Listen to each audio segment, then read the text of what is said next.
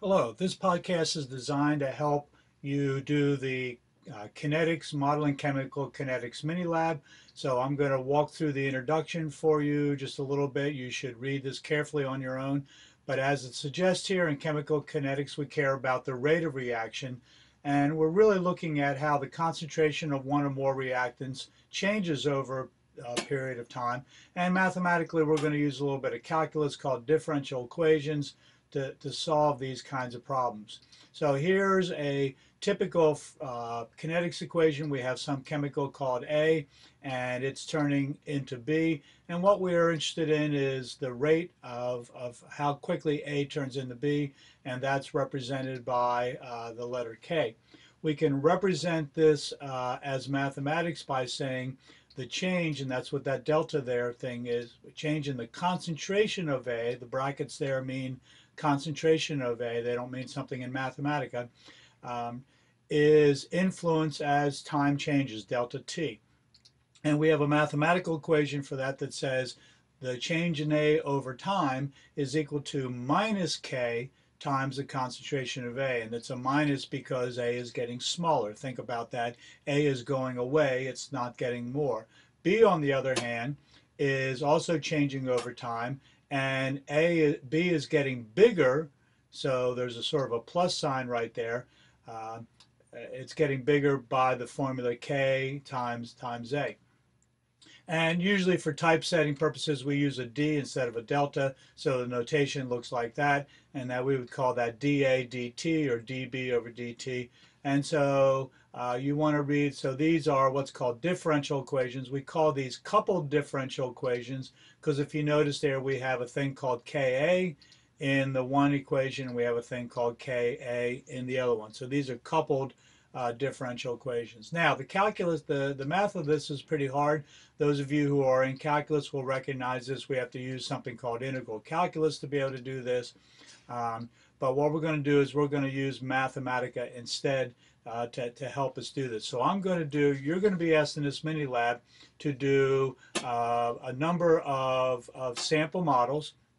And I'm going to do the simple one for you, and then you should be able to figure out how to do the other one. So I'm going to do model one, and I'm given some data there. I'm starting out with a concentration of A, that's what A0 there is.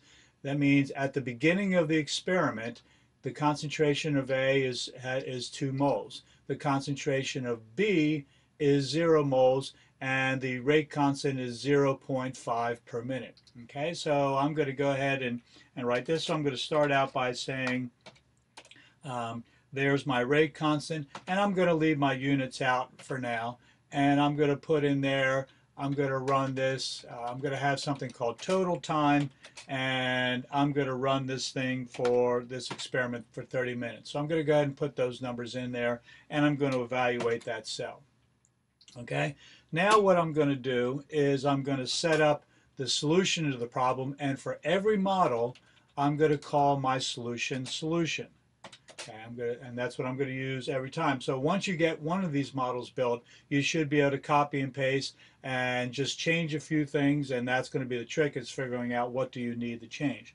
So my solution is going to be, I'm going to use a built-in Mathematica thing called ND-solve, and that's a differential equation solver. I'm going to put a square bracket there. Notice there's going to be no space there. I'm going to hit a space here so I make this thing look pretty. Okay, I'm going to put a curly bracket, and the first thing I want to solve is I want to solve for A. That's the capital A. I'm going to use a little a, and I hope you understand why, because we don't want to use capital letters for variable names in Mathematica. So I'm going to use a little a there, and I'm going to use a single quote. It's on the keyboard to the right, right under your double quotes, and that A is a function of time. Okay, so that's how I write that differential equation dA over dt in Mathematica. I'm going to hit a space bar. I'm going to hit two equal signs because this is a solver. I'm going to hit a space, and notice what happens to the two equal signs. Then I'm going to say minus k. I'm just coding in my equation here. Space, okay, A bracket t. So what that's saying is solve the differential equation dA over dt being equal to minus k times at.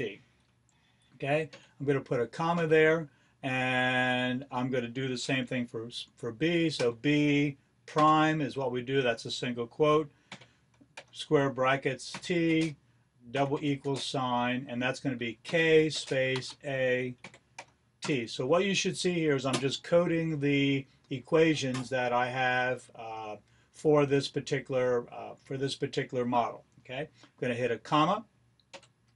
Okay, my next thing that I'm going to do is I'm going to say a at time 0, and that's a 0 in there, is double equal to 2.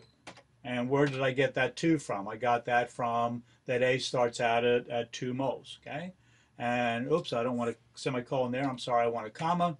And what do I want it for b? B at time 0 is double equal to a 0. And again, I'm getting all that data from the problem right above. I'm going to close my curly bracket here, okay, but I'm not quite done yet. I'm going to do a comma.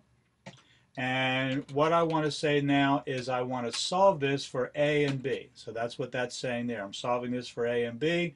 I do a comma.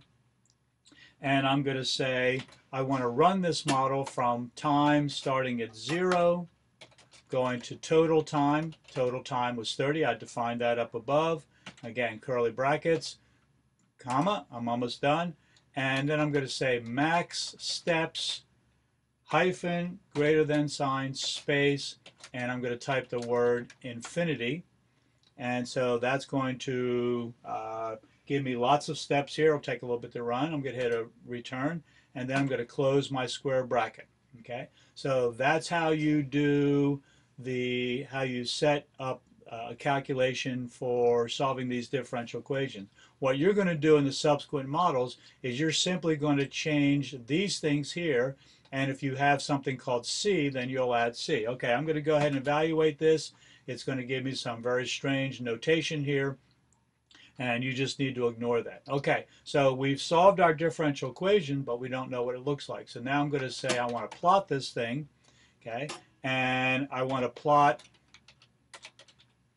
to evaluate the plot, okay, square bracket, and then curly bracket.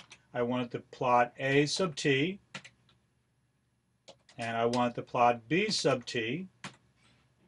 Okay. I'm going to close my square bracket, or my curly bracket. Okay, I'm going to do a slash period, and then I'm going to say the word solution, so it will evaluate it based on what the solution is, comma. I'm going to plot it from t from 0 to total time. Close my curly bracket, and I want my plot range hyphen greater than sign space to be all. Close my square bracket, evaluate that, and you get your graph. Okay, what you should notice here is this is A is in blue. Notice how A decreases over time. B is in red. Notice how B increases over time. Okay, and I could change it to, I could go up here and change my total time to 10 minutes, evaluate my whole notebook, and I get something a little bit. You can see how we're at about, what is that, about the almost the 2-minute mark. The concentration of A and the concentration of B are just about the same. I'm going to go back up here and put this back up at 30, evaluate my whole notebook, and be able to go from there. Okay, so what are you going to do for the next part? Okay, I'm going to copy all of this stuff. Okay, I'm going to copy all my commands. I'm going to copy them. I'm going to go down here to Model 2, okay, and I'm going to paste that in there, okay, and I'm going to get rid of my output here. Okay, but now for Model 2, what are you going to have? Okay, you've got something new here. You've got something called C, so you're going to have to add that here. You have a K1, you're going to have to make that happen here. You have a K2 here, you're going to have to put that there.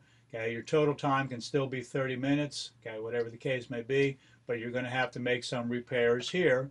Okay, so you're going to have to add something here, and you're going to have to add something here, and you're going to have to add something here, And down here, you're going to have to add something there. So you're going to have to figure out what all that is. Okay, I hope this helps. Good luck with this mini lab.